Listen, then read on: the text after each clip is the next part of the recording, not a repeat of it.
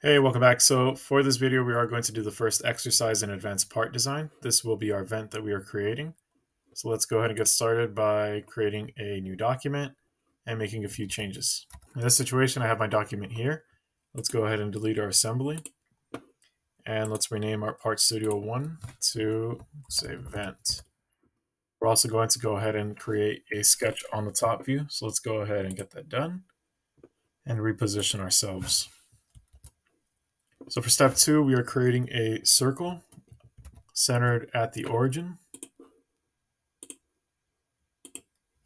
So before we continue, let's make sure we change our workspace units to millimeters. Now let's go back to our sketch. Let's go ahead and dimension this with a size of 200 millimeters. So we're also going to extrude this at this point. So I'm going to reposition myself, and we want this to have a value of 10. And let's accept that. While we're at it, let's change part 1 to read vent. For step 3, we are selecting our variable feature, and we will be creating a variable called diameter, and it'll have a value of 15. So we can find this here. So make sure you click variable. Let's call it DIM, diameter, and we'll give it a value of 15. And this is good to go. Step 4, we are going to create a circle, and we're going to give it a dimension that is equal to our variable. This new circle will be on the top face of our circle that we just extruded. Let's click sketch, reorient ourselves, start it off right at the origin. Let's get that measured. Start typing in DIM and just hit enter. And there it is. We automatically get a value of 15. Step 5, we're just extruding our new circle. So let's go ahead and click extrude, click on the circle or sketch number 2. In this case, we want to remove, and it'll be through all. So notice I just changed this to through all, and let's accept that. So notice we just pierced through this entire circle. For step 6, we are adding another variable. So in this case, we are going to call it diam again. And start typing in DIA, and let's hit enter there, and let's just put plus 30. I'm missing mm, so let's make sure we include that.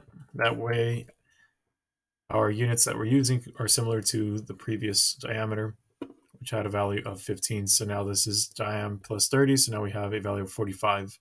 Let's hit accept. For step 7, we're adding 2 more variables. So let's go ahead and call this slots, and this will be a number. And that's good right there. So slots is equal to 0.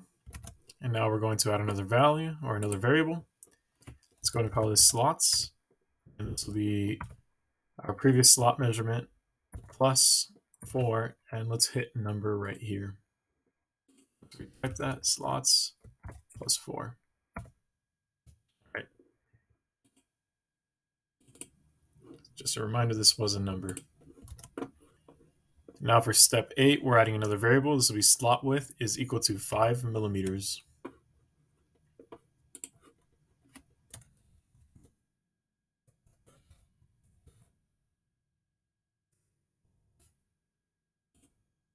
Just accept. And that looks good. So for step 9, we're going to add these 2 lines right here. One is going to be vertical, and the other one is not horizontal. It's slightly angled. And then we're also adding this arc right here. Notice that this point right here is, the point of this arc is horizontal to the point of this line. So we'll do that as we click on the top face, we click sketch. Let's go ahead and add our lines.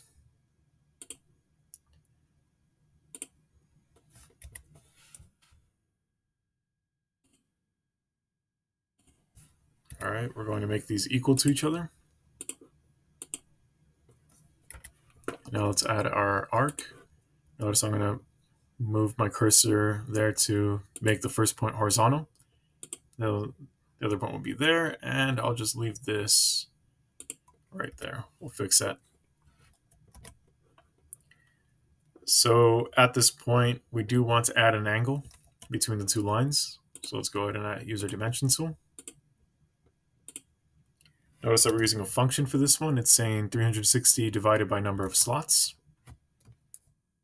So 360 divided by the number of slots. And also have a value of degrees. So our answer is 90 because notice the number of slots is 4 and the circle has a degree of 360. So 360 divided by 90, or 360 divided by 4 is 90 degrees. So now we're going to adjust the arc a little bit. So what we're going to do right now is get rid of our origin.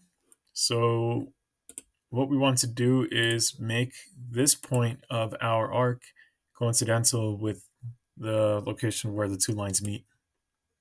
So that is good right there.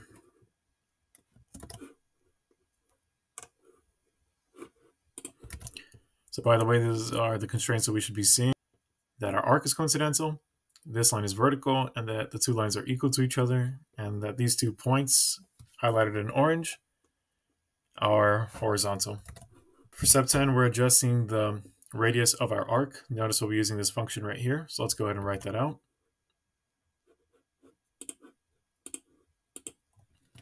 So this will be diameter divided by 2 plus slot width divided by 2.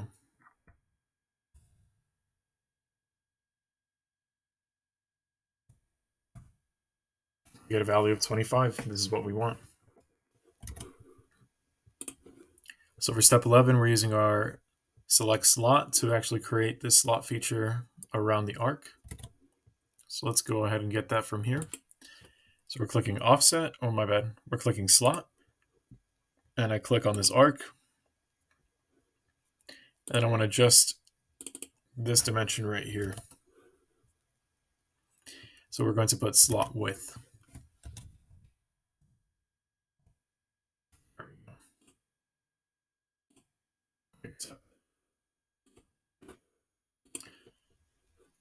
So for step 12, we're just adding 2 dimensions. So notice right here, we will be getting rid of the constraints for now. So I'm going to click on this dot here and then on this line, and I'm putting slot width as the value. I'll do the same here. And that'll be slot width. And it automatically changes to 5. So let's just get rid of it. Let's move that closer, and we are cleaning up this image. So good. So let's go ahead and click accept. So for step 13, we're going to extrude this drawing that we just did right here. So this arc that we offset, let's go ahead and do that. So let's click extrude. We're selecting sketch number 3. We are removing, and we're doing a through all. So there it is, and we accept. Step 14, we're using the fillet feature to add some smoothness or curves to this corner here and then this corner there. So just to make sure this is circular, and yep, so that looks good. And our value is going to be 1 millimeter, which is what we have selected. So let's keep moving forward. For step 15, we're going to use a circular pattern feature to make a copy of this indentation that we created right here. So let's go ahead and click on circular pattern. We're going to change this to feature pattern. And let's go ahead and select our fillet or fillet and our extrude.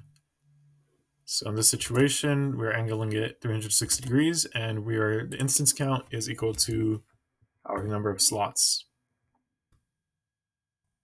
The axis of pattern will be the edge of the circle. We're applying per instance. So for step 16, we are going to be selecting quite a bit right now to actually do quite a bit of repetitions. So let's go ahead and use our circular pattern tool again. And we will be going to feature pattern. Our axis of pattern will be this piece right here. So let's go ahead and select our features. So notice everything we have to select is listed here. So it's quite a bit. So diameter was 45, slots number equal to 4, our sketch number 3, which is here, our extrude 3, our fillet, and of course our circular pattern.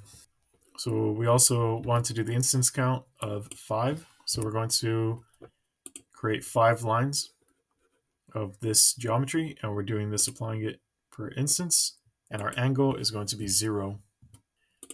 So at this point we are finished with our device. So what you need to do now is click on the face of your vent and then check the mass properties to see the surface area for the following question. Anyways, thanks for watching, and check out the next few videos.